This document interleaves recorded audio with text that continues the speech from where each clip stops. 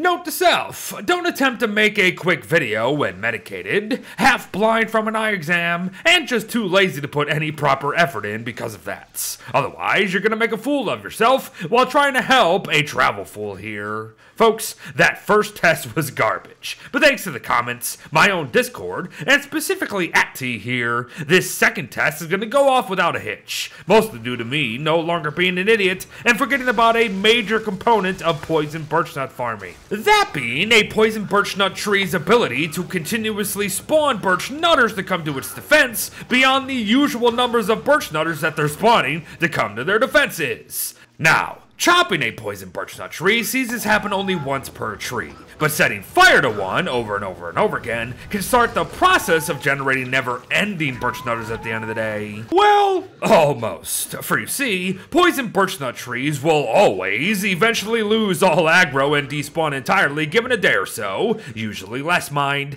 and that certainly puts a damper on the whole quote-unquote infinite side of this potential farm, now doesn't it? But hold up, Beard, we kind of already knew that, so let's question what the heck you are doing here. I see no fire, I see no fire suppression, and I see no birchnut spam. Just Wendy and Abigail and you running for your life like an idiot. Yeah, like I said, don't mind Bass Beardo there. He was a dum-dum in that first test. No.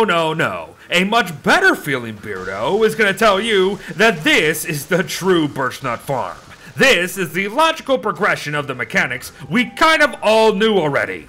If we need to constantly set fire to any poison birchnut tree we spawn and do it safely, then let's just put some distance between us using fire staffs or fiery pens. If we want to ensure that these trees stick around until they themselves naturally despawn, meaning they're going to spawn endless waves of birchnutters, then we need to be able to constantly put them out with flingomatics or water balloons. And if we want to absolutely slaughter all these endless waves of birchnutters too focused on us, or too frozen from the flingos to do anything, or just too dumb to jump onto our boats, then Abigail is the one ticket to a massive pile of loot. And trust me, massive it will be. Especially if you kinda help the game out a little bit. Want at least 3 stacks of twigs and birchnuts per session? Do yourself a favor then, and turn poison birchnut trees all the way up when you're ready to actually farm them. They will be too rare otherwise as seen at the left there, and besides, you should set up the farm by its lonesome with your own transplanted birchnut trees anyways, and then go hoping for a spawn.